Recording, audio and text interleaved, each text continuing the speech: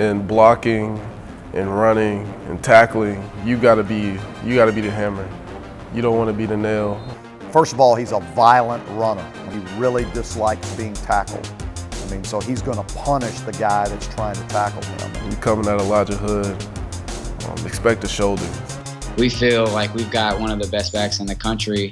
Every time I get the ball, it should result in a touchdown. Out of the timeout, Hood lowers the shoulder and spins into the end zone. Last year, Elijah Hood was top 20 in the nation in rushing yards, top 15 in rushing touchdowns, top 10 in yards per carry, and he just might have been number 1 in delivering punishment. If he knows that guy is going to make a hit on him, he's going to try to punish that guy. And eventually, he's going to wear you down. I mean, eventually there's DBs that are looking for ways how to miss him because they don't want to take the brunt of that blow every time. Hood, big hole, Elijah Hood, touchdown Tar Heels. But take it from a teammate, he's not just a power back. Elijah's the whole package. He's got the breakaway speed, he's got the strength, power. I don't think there was a time last season where he went down, from one man.